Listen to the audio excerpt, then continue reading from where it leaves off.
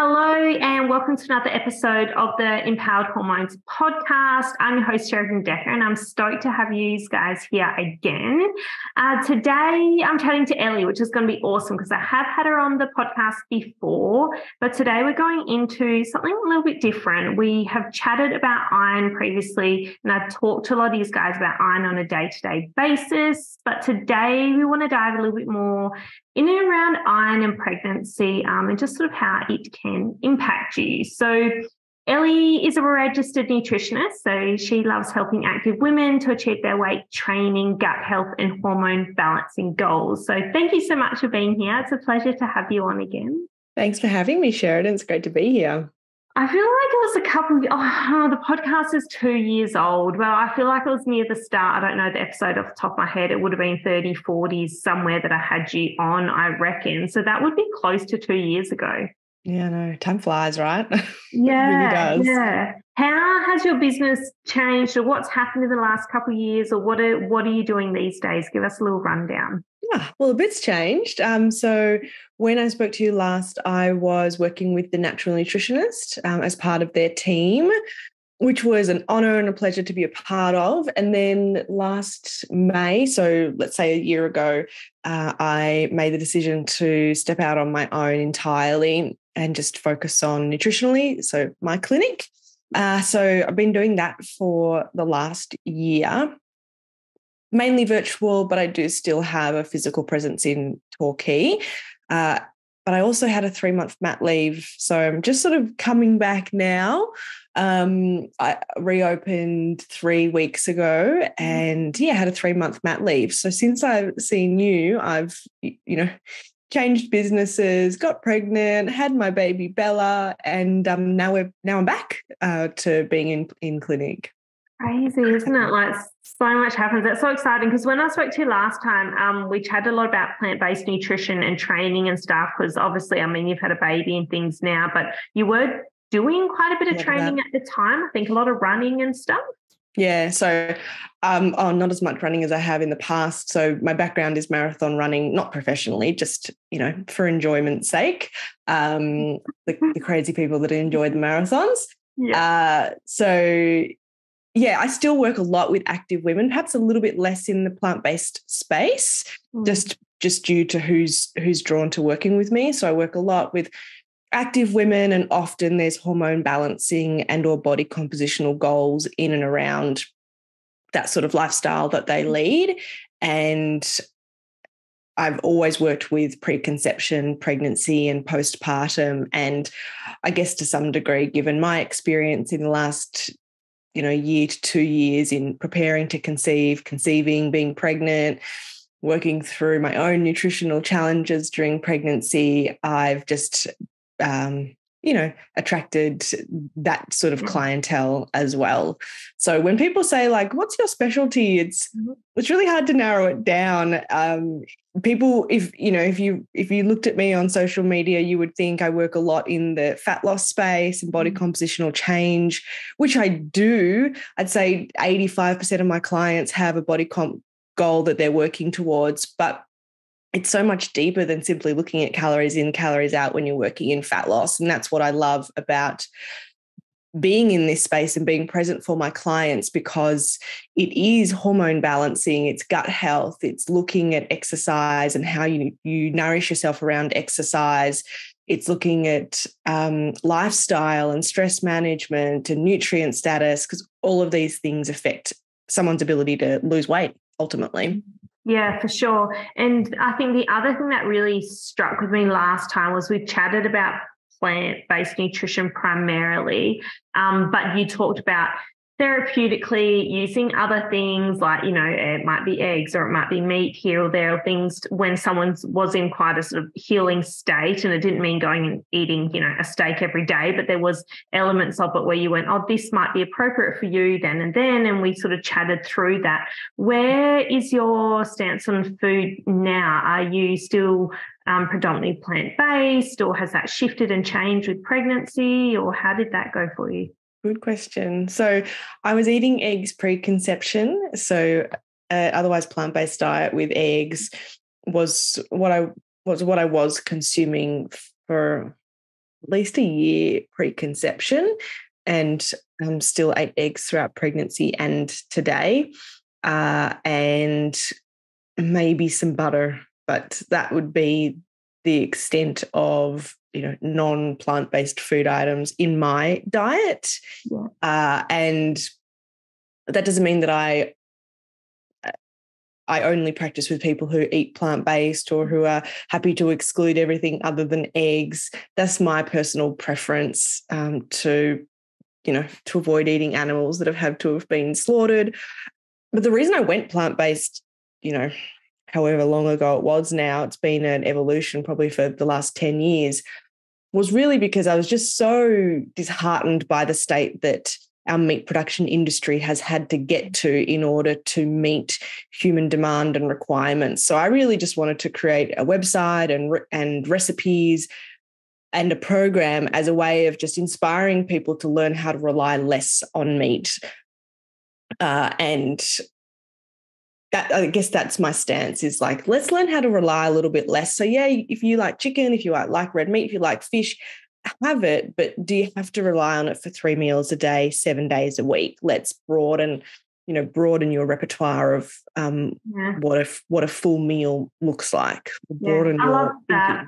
thinking. Yeah, and also I feel like because a lot of us have constricted views around like nutrition and plant-based eating, in a sense that it's not that you have to go either one or the other, but it's like, can we extend more of this into our day-to-day diet, kind of like what you're saying, and where you sit on that spectrum is personal and health-based, and there's so many reasons around it. But if you can make the plant-based side of things interesting and tasty and then attractive, then people could do the same thing. They go, oh, I don't have to have chicken and rice for every single meal or whatever. And you kind of go, hey, these meals are great, meat or no meat. And then the big thing I found is that when people try and do this solo without the guidance of someone like you, they end up excluding a lot of key nutrients. And it's the same if someone goes carnivore and does it without any guidelines, in a sense, and they end up eating cheap meat every day or keto or whatever. You're missing the whole point of it. Like, well, if you're going carnivore, they actually rely a lot on organ meats and other things as well to make it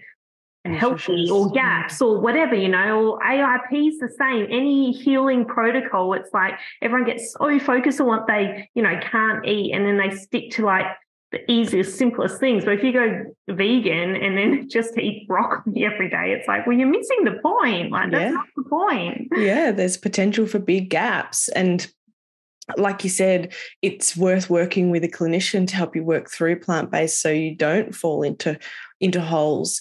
And the reality is that it's very likely that you may fall into a hole if you're consuming an entirely plant-based diet, and especially if you are cutting corners and not really thinking about your supplement protocol or what's coming in day to day or what testing you're doing to keep an eye on things. And, if you're trying to conceive and or you're pregnant or you're breastfeeding, then my gosh, the risk for holes appearing is even greater. When it comes to iron intake, our requirements in pregnancy, a woman's requirement in pregnancy it's big. It's bigger than a menstruating female's requirement, which is already very high. For relativity's sake, a female menstruating but not pregnant has an iron requirement of 18 milligrams per day, or that's our RDI, and in pregnancy that becomes 27 milligrams per day. And on a plant-based diet, we're talking about consuming about 80% more to make up for the lack of absorption from non-heme iron products. So that's our plant-based iron sources like your tofu, tempeh, legumes and steamed greens and nuts and seeds. So it's very difficult for pregnant women to achieve intake just of something like iron, as an example, if they're consuming an entirely plant-based diet. So, you need to get advice and support around how did you nutrients. do it, Elly? Like, that just sounds to me like I struggle as it is, and I eat meat and I'm very specific with what I eat. But I'm like, Flip, if I remove or predominant amount of my red meat sources, I'd be like, I don't know where I'm going to get this from. I know. Where do you fill the gap? And you're right. A lot of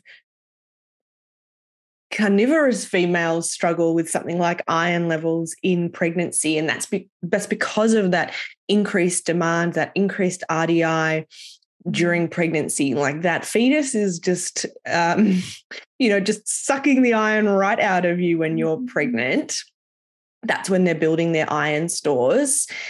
So how do you do it? Well, that's why I did choose to eat eggs, because it is at least a heme source of iron, so the bioavailability is good. I also chose to eat eggs pre-conception for other reasons, things like vitamin D, vitamin A, choline, omega-3 fatty acids, a great source of protein. So they really do contain a lot. Eggs.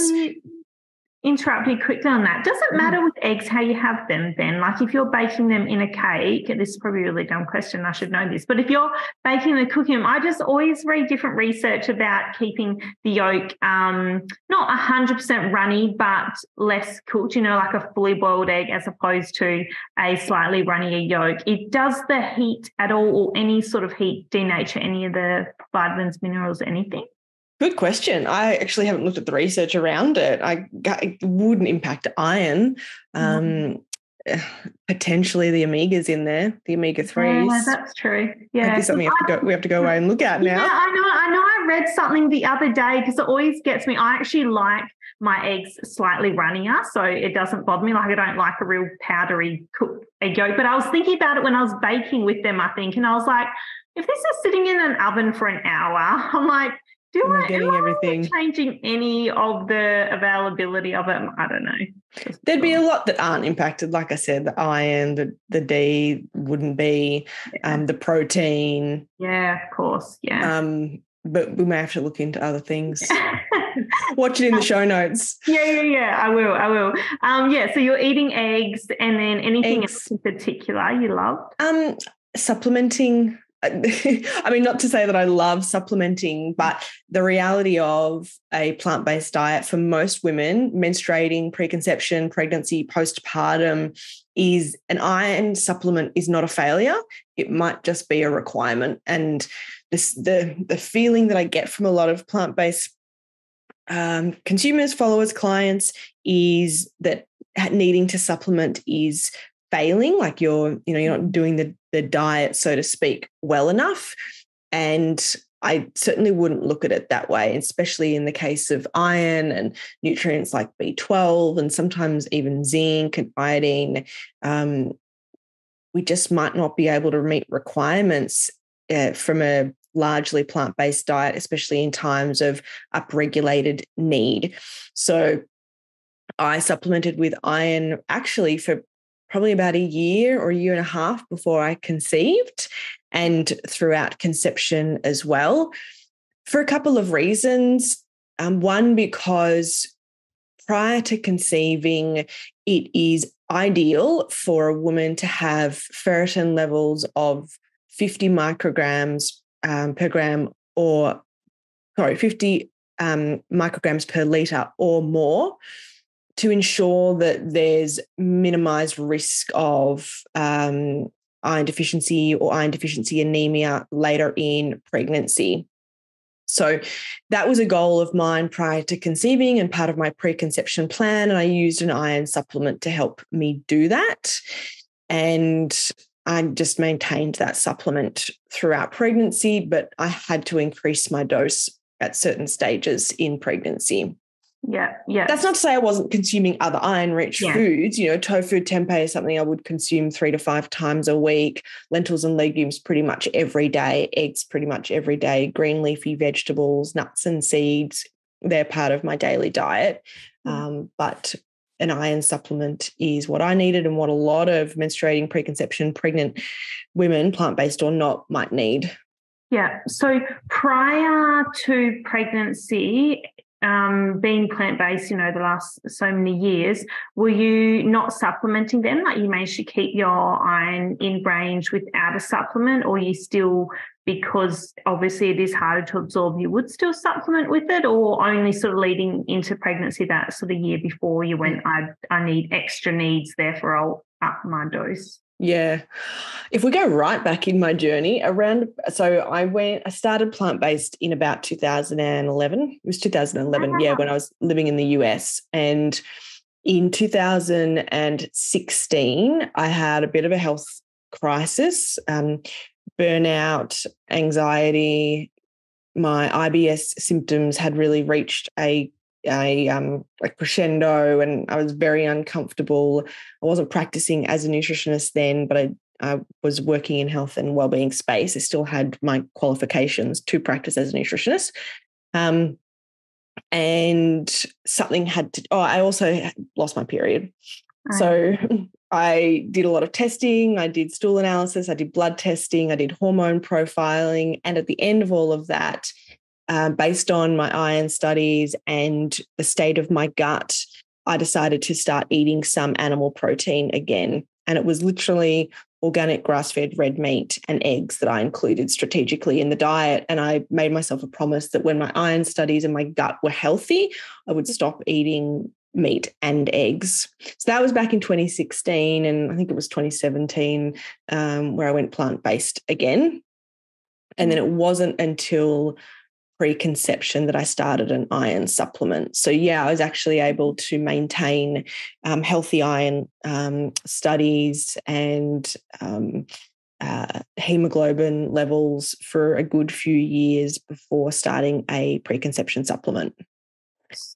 So then my next $1 million question is, what supplement are we taking? Because that's, I think, where most women then get stuck. Like, they sort of get to a point where their iron has bottomed out completely, and they're either at a point going, I've been told I need an iron infusion, and I personally am hesitant to say definitely go get an iron infusion. I know there's different trains of thoughts around it, but I do see a lot of clients get sick from them, and sometimes I think the heavy dump of minerals on the body and those kinds of things. Like, from what I've read, I don't love it. But then also there's so many trains of thought about supplementing and feeding other pathogens and overgrowths and all this stuff. So it's obviously got to be a considered approach. But I think a lot of women then just go and buy ferrograde C and then feel awful on it, or get really constipated, and then are like, well, this sucks. And then they stop and they deal with the symptoms of low iron, which is not fun either. Yeah, exactly. Well, first things first is actually assessing iron levels to determine if supplementation or infusion or dietary changes are needed. And the reason I say that is because iron studies in mainstream medicine are actually really poorly interpreted. Mm-hmm. And then they lead to unnecessary supplementation, unnecessary infusion, and unnecessary fear. So first things first, if you're going to treat iron, you need to make sure you are testing appropriately and analyzing that test appropriately. So the tests to get are serum iron studies, CRP, which is an inflammatory marker, and a full blood examination. And these are tests that women should do ideally after 10 to 12 hours of fasting in the morning, ideally not when they're menstruating, and ideally not within a day or two of having a supplemental form of iron. Then when you're looking at iron studies, iron is certainly not the first result that you're looking at. Ferritin, not the first result you're looking at. It's actually saturation and transferrin that you're assessing firstly to look at an individual indication of appetite, thirst, degree of deficiency. So the body's appetite, the body's thirst for more iron. If transferrin is high and above the top of the band, then that's an indicator that the body is looking for more.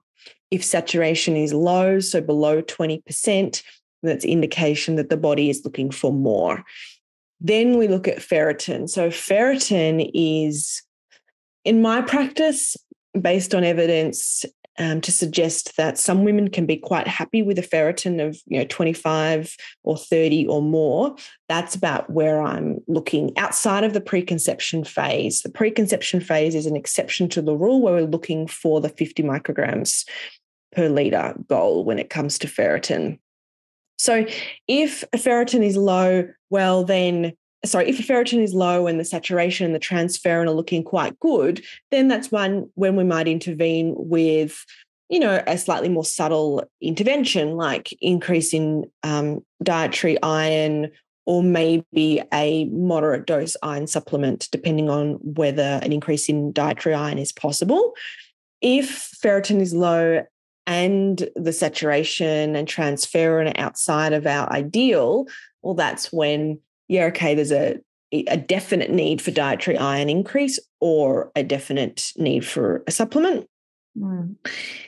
If we look at those iron studies and move on to a full blood examination where we see hematocrit is low or hemoglobin is low, then that would indicate iron deficiency anemia, which is where an infusion may be indicated. And this is the message that often gets missed in pregnancy as well, is that an infusion is really indicated when iron deficiency anemia, IDA, is present. When there's iron deficiency without anemia, you really should be looking at those earlier interventions, diet and or supplement. So I hope that helps a little bit in understanding, firstly, like when to intervene and then giving an idea of what to intervene with. I know you're going to want to know about the type of iron supplement, though, because the type of iron supplement that's being used will definitely impact adherence to the supplement protocol and therefore someone's ability to recover from iron deficiency. So, something like Ferrograd C, over-the-counter, cheap, poorly absorbed iron supplement. It's a really high dose to counteract that poorly absorbed form of iron. So it will likely lead to symptoms like constipation, hard to pass stools, GI discomfort. I think it's something like 1/3 of women using a Ferrograd C will experience those symptoms and then eventually stop taking the supplement before they've achieved what they needed to achieve. So I usually recommend an iron bisglycinate. I don't mind if I give brand names. Most of these are practitioner-only supplements anyway, so you need to work with a practitioner, but Biomedica BioHeme is a nice one. Heme Synergy from Orthoplex, or Metagenics, Hemogenics Iron Advanced. I actually flip and change between all of those depending on the patient. So, for example, someone that's plant-based and not on a multi-B complex might actually really benefit from the Heme Synergy because there's whole B complex in there as well as vitamin A, which might be a necessity to help with iron absorption, especially in someone with an otherwise vitamin A deficient diet, like someone on a plant-based diet. The Biomedica BioHeme is probably my go-to because it's also got lactoferrin in there, which is a protein that can help with the iron absorption. So I choose a supplement actually based on the individual and based on their needs. So that's even how personalized a approach to treating iron deficiency or iron deficiency anemia is. If you're working with a practitioner, it's not even just the type of iron, it's what's with that iron to help that person benefit from the supplement. Yeah, and I love that because I use the Biomedica one for me personally, like when stuff, like if I've noticed it's dropped or whatever. But I love that because I feel like that's such a key thing that people miss, is that none of our minerals, none of our vitamins, nothing works in isolation, And I remember learning this when I did like a HTMA course on like hair trace mineral analysis or whatever. And I was like, oh, someone's low on magnesium, supplement magnesium, you know what I mean? But there's so many cofactors around these minerals, and iron's a classic one, like an egg is the perfect example. There's a range of things inside the egg that are helping all those nutrients absorb and work together and stuff. It's not just protein, it's not just iron, it's exactly. That whole cofactors of things. I love that, the whole package. And you are right, like there are risks of having too much iron, especially in pregnancy. Having too much iron, which is where the risk of infusion comes from, may impact preterm birth or lead to risk of preterm birth or low birth weight, and certainly potentially adverse effects for the mother, which is what we see in the general population. So we do want to avoid unnecessarily inflating iron levels, ferritin levels, pregnancy or not. In pregnancy, because requirements are higher, like I said before, RDI is higher in pregnancy. That fetus is sucking the life out of a woman's iron intake and iron stores. Requirements are higher, but you still don't want excessively high levels. And the temptation for some obstetricians and doctors is to simply say to their patients, if they're pregnant, take a supplement. We don't need to check your levels, just take a supplement. The World Health Organization does suggest that all pregnant women take a supplement. However, many countries around the world take a more nuanced approach to it and say, iron supplementation should really be reserved for pregnant women who need it. And that's really the stance in Australia, except for those isolated cases. And that's certainly the way that I approach my clients as well. Treating iron levels, preconception, and in pregnancy should really be based on the individual and their pathology.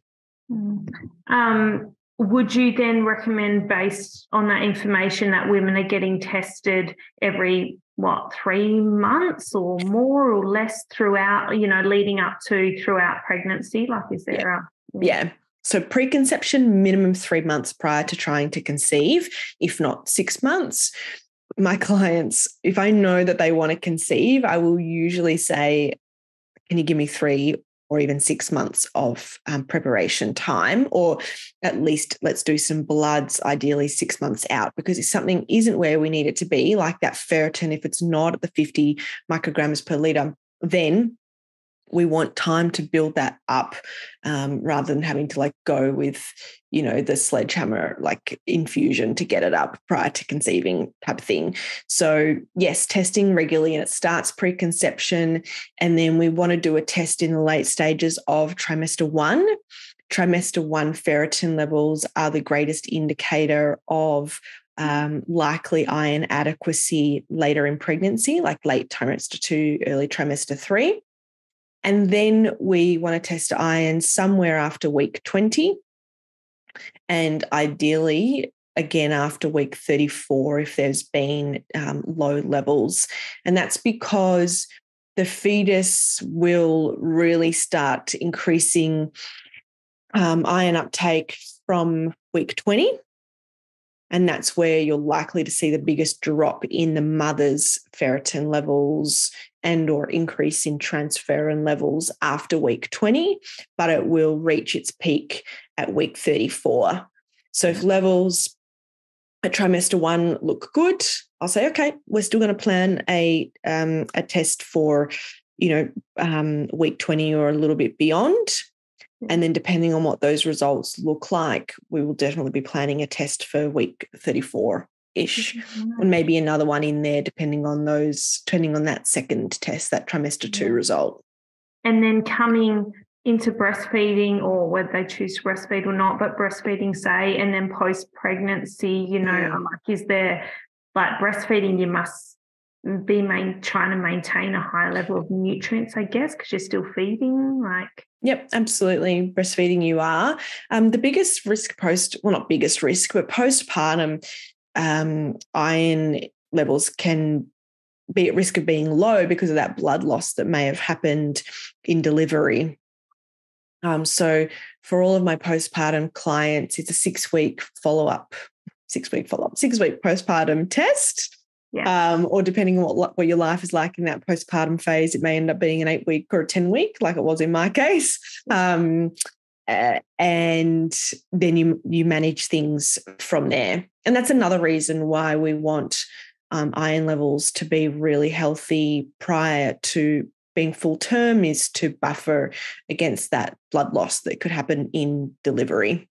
Yeah, that makes sense. And I guess, like, if that iron does drop, my brain just goes, well, iron drops, fatigue and everything else, plus you're not sleeping a lot because you're feeding a baby, like there'd be so many repercussions for having low iron, not only for the baby, but for the mother herself as well, I would think. Yeah. So in pregnancy, the baby's fetus, baby, I prefer to call it baby by that stage. Yeah. In pregnancy, the baby's iron requirements will be the last to be affected. So its iron requirements will be prioritized. When the ferritin is less than 15, 13 is when baby's iron levels may start to become compromised. Certainly when there's iron deficiency anemia in pregnancy, which might be like a ferritin of less than 13 and a hemoglobin of less than 100 in trimester 3 or less than 105 in trimester 2, that would also start to pose risk for the baby.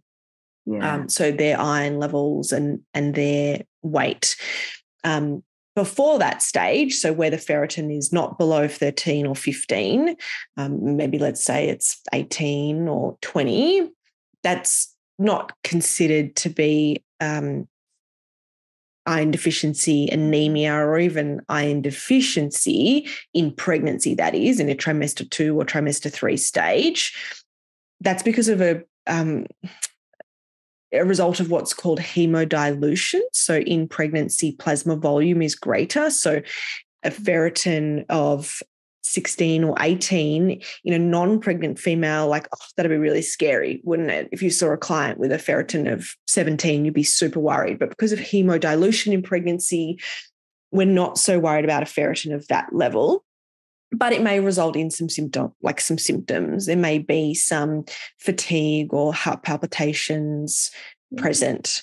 Certainly for me, my experience, not that my experience necessarily dictates everybody else's. This is N equals 1 type scenario.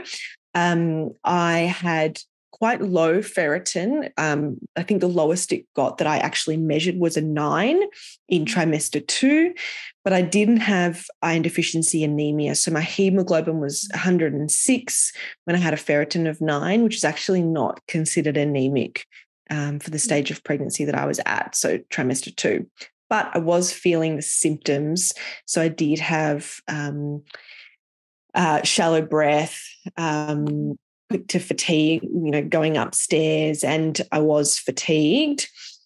And I know it was associated with my iron because when I started to increase my supplement, those symptoms did dissipate. Yeah, amazing that you see that so fast. Yeah, saw it pretty quickly. Don't get me wrong, there was still a level of pregnancy fatigue and I was still sometimes short of breath just because lung capacity is compromised in pregnancy, but it wasn't to the same degree as it was when I got that trimester 2 result of a ferritin of 9.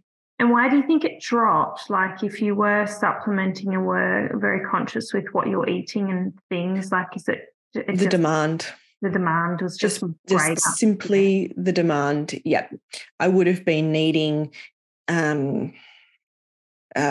least 32 milligrams of iron per day, and I just wouldn't have been doing that. That's a lot. Yeah, it's a lot. Yeah. So it's really interesting when I saw this in my research on iron in pregnancy. The cost of iron in pregnancy is 500 to 1.2 grams of iron.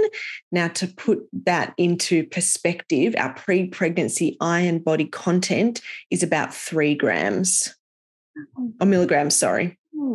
That's insane. Sorry, 3 grams, yeah, and our costs are 500 milligrams to 1.2 grams.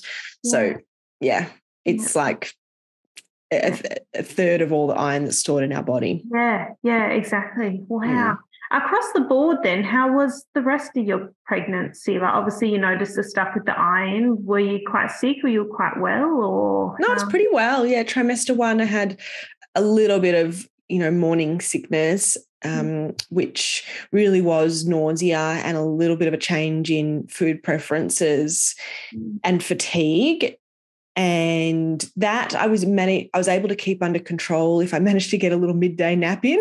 Yeah. Yeah. So I just, just manufactured my clinic days to allow for like a 20-minute nap in the middle of the day. And that really helped to get me through the rest of the day.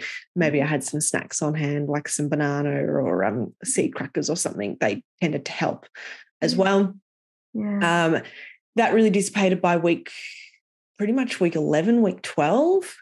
And then later in pregnancy, it must have been week 27, 28, I got quite bad SIJ pain or pelvic pain, which took about 2 or 3 weeks to dissipate. From my understanding from speaking with, osteopath and chiropractor, is that is quite a common time for women to experience that SIJ pain. If they get on top of it, it won't last for the entire pregnancy, which it didn't in my case.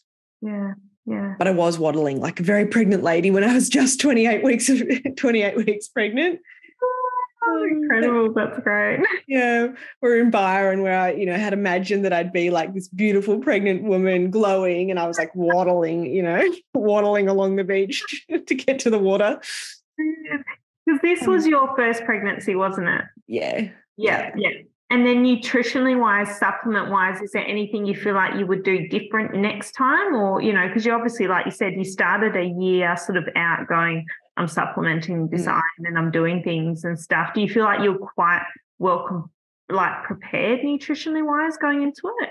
Yeah, I was.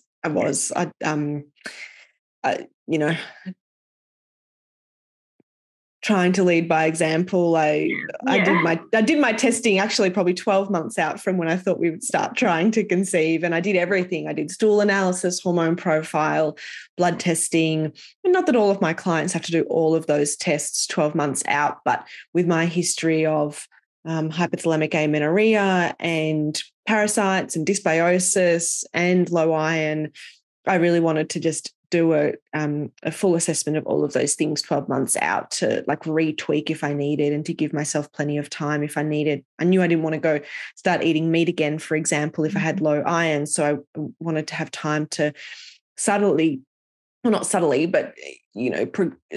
increase my levels through a supplement rather than like eating red meat again at that time. Yeah.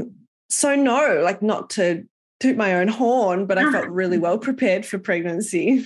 Yeah, I would like to think I'd be in the same space because I come from such a similar background as you, like, the missing periods for so many years and all the gut issues and everything else. I think, Cliff, if I ever met someone and was like, I'm, thinking about having a baby, I would be the same. I'd be like, okay, microbiome, what's it looking like right now, and hormones and everything else. Because you're right, there's so many factors to consider. And I just feel like women do get quite overwhelmed when they're kind of like, so it's kind of like, well, I don't know, I'll just try and eat my fruit and veg, and then if I fall pregnant, I fall pregnant. But there's so many other things to it. And when they're working with someone like you can really break it down and go, okay, these are our nutritional requirements, how we're going to get there. These are the foods we're going to eat. These are things we might need to supplement based on your sort of test results and things. And I just feel like that's such a blessing and takes away so much of that overwhelm, rather than going, I want to have a healthy baby and I want to have a great pregnancy and I don't even know where to start. Like there can just be so many things. Or like I said, like so many women are struggling with low iron already as it is and can't seem to get it up, and then trying cheat forms and not eating the right foods or not absorbing it well, or there's so much around it. It's so complex. There is a bit of a theme in the medical space to like almost try and disregard the need for supplements preconception or pregnant, or preconception or when pregnant, to the point where some doctors will say, like, you just need to take your folic acid, otherwise also known as B9 and folate, or folinic acid or methylfolate, and they would certainly be the types we prefer to supplement with. But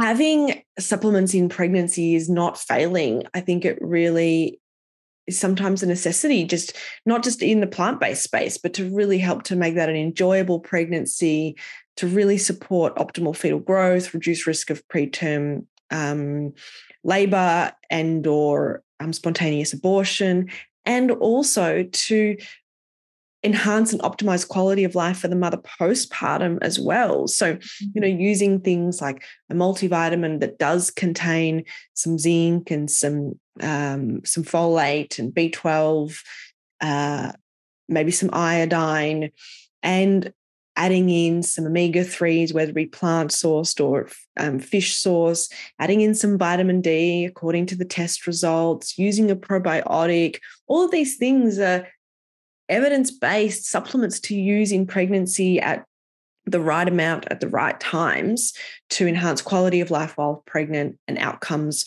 for the baby and the mother postpartum.